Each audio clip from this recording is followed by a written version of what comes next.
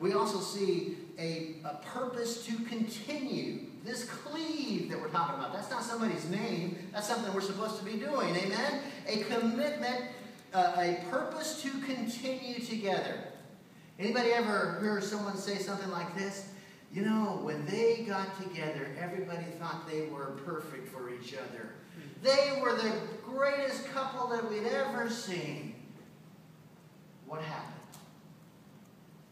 I just believe in most cases, no. In all cases, this really is the truth. It's not even what happened. It's what they allowed themselves to believe. They did not go into that relationship with a mindset that this is forever. We shall continue. We will continue. You know, when it comes to a relationship with Jesus Christ, as a born-again Christian, the Christian faith is designed to be a continuing faith. How many would agree? Amen. If you got saved today, tomorrow you want to be able to say, I'm growing in the Lord. Right. I am further on today than I was yesterday. If today you were sadly in a condition where you had to say, I don't love the Lord as much today as I did a year ago, that would be heartbreaking, wouldn't it? As a matter of fact, some of you are sitting here right now, and that might even be the case. I'll just tell you this, there's no doubt about it. If your relationship with the Lord isn't where it needs to be, you can understand why your relationship with your husband or wife isn't where it ought to be. Amen? Yeah. Amen? That's right. There has to be a mindset that I got saved, I'm saved, it's settled, and I'm going to continue in my walk and relationship with the Lord. That's my highest priority, and it has to be your highest priority. And with that mindset, think about what the Lord can do in your marriage. If you have that part right when it comes to your relationship with the Lord. John chapter 15 verse 9 says, as the Father hath loved me, so have I loved you. Continue ye in my love. How about that? I love you. Jesus says, I love you. I love you. So what do you need to do? Continue. Continue in my love. Not continue in you, not continue in what you can do, but you continue in my love. Colossians chapter 4 verse 2. Continue, the word continue. Do a search with the word continue. Continue in prayer and watch in the same with thanksgiving. We talk about an attitude of gratitude. You will have thanksgiving if you continue. Have an attitude of, we're going to do this, we're going to keep at this, and we're going to stay with this, and we're going to continue. We're going to do this with our relationships with the Lord. I'm going to do that. You're going to do that with the Lord. When we have that attitude, watch what the Lord will do in all of our relationships. 2 Timothy chapter 3 verse 14. But continue thou in the things which thou hast learned and hast been assured of, knowing of whom thou hast learned them. I love that verse. It's all there. Continue to do what God shows you, because you can know that what He shows you is right and it's true and it's what you need to do. You see, this continuance has never been more necessary than in our marriage relationships. And you talk about marriage being under attack today. It's under attack in a greater way than I can ever know of or think of in the past.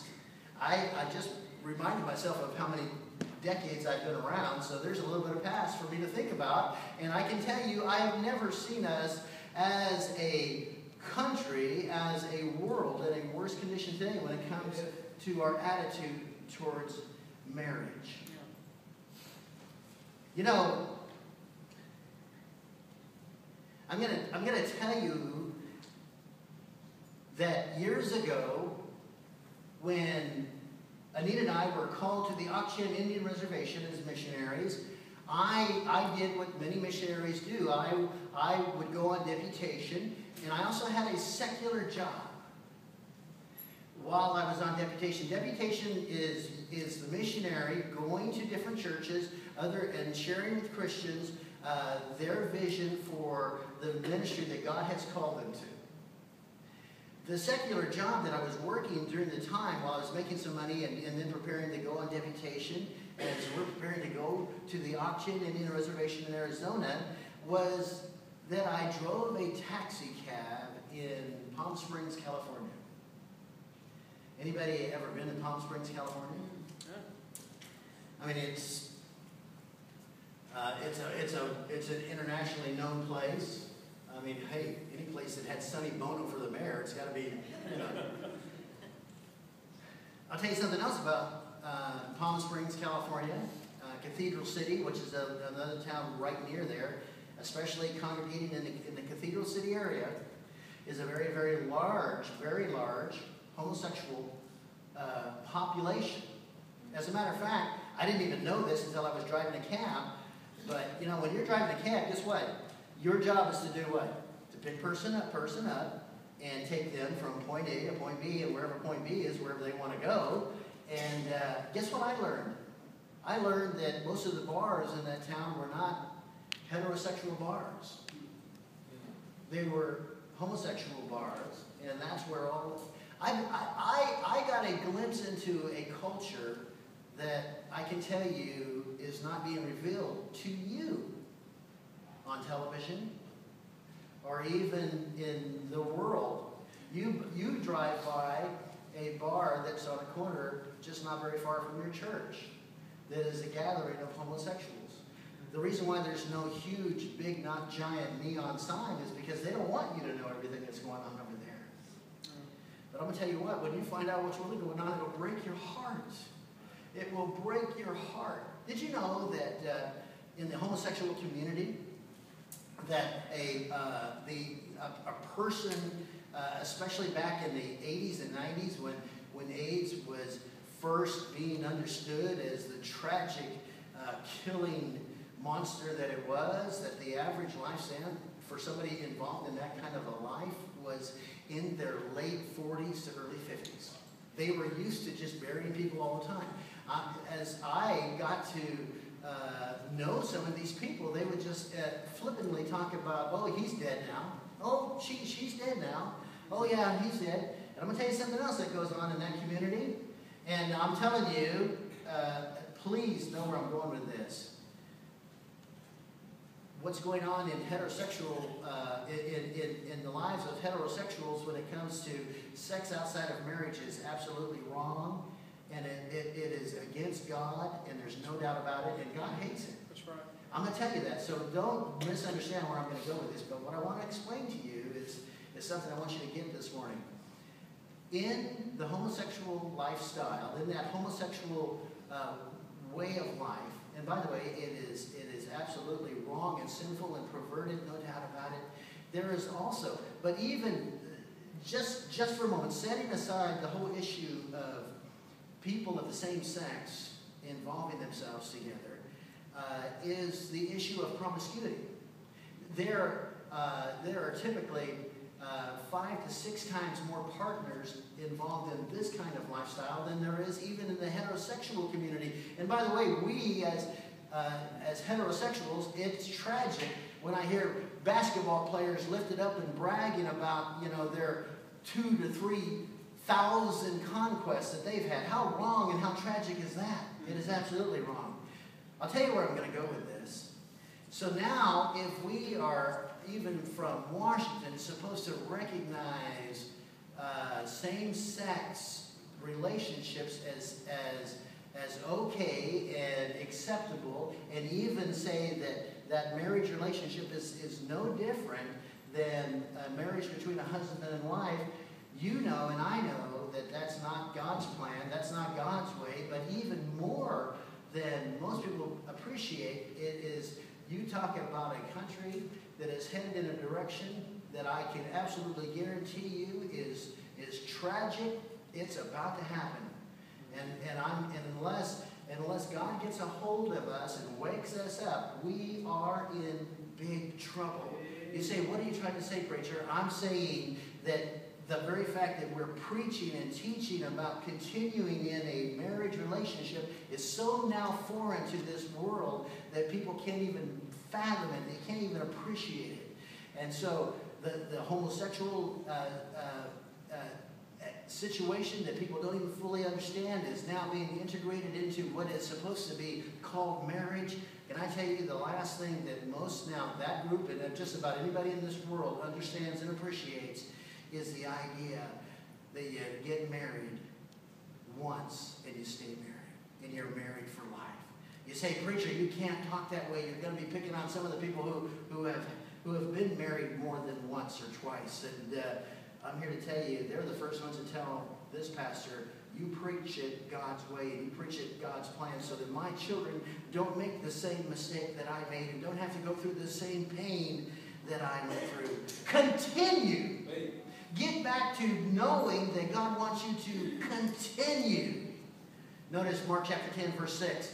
But from the beginning of the creation, God made them male and female. And for this cause shall a man leave his father and mother and cleave to his wife, and they twain shall be one flesh. For then they are no more twain, but one flesh. What therefore God hath joined together, let not man put asunder. And you know what's happening today? I'm just going to tell you.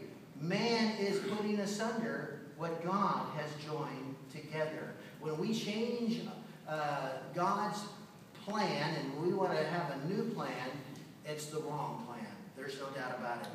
You know, may I tell you, if I have the opportunity to counsel with you before you say I do, one of the first things that I want to say to you is this.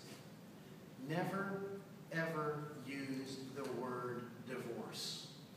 What? What do you mean? What are you talking about? Can I tell you that from this pulpit and from any teaching or preaching that goes on in this building or having anything to do with Maranatha Baptist Church, we stand for marriage around here.